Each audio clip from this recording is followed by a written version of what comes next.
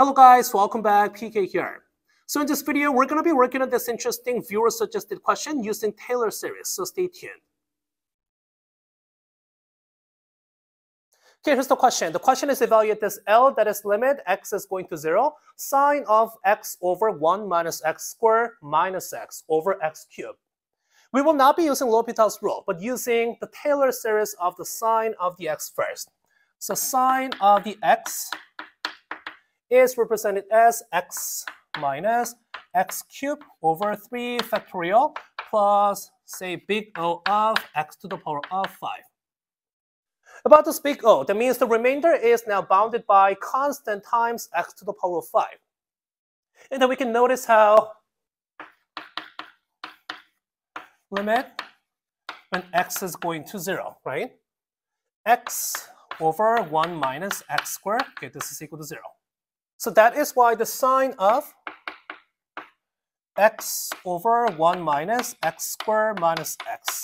Okay, this is going to be just the same as x over 1 minus x squared minus x. Okay, then we have minus the whole thing. X over 1 minus x squared, now cube, over 3 factorial. And then plus the big O of everything. X over 1 minus x squared to the power of now 5. Okay, so if you work this out, then it has to be the same as this term is now x minus x times x1 minus x squared. That over 1 minus x squared. And then minus 1 over 3 factorial is 1 over 6, right? So 1 over now 6.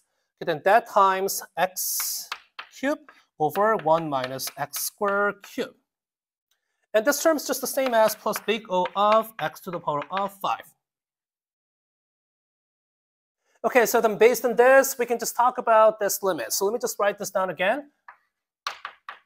Limit x is going to 0, sine of x over 1 minus x squared minus x over x cubed. Okay, then this is going to be just the same as limit x is going to 0 still. And we have 1 over 1 minus x squared. And then that minus 1 over 6 times 1 over 1 minus x squared, entire thing squared. Then that plus the big O of x to the power of 5.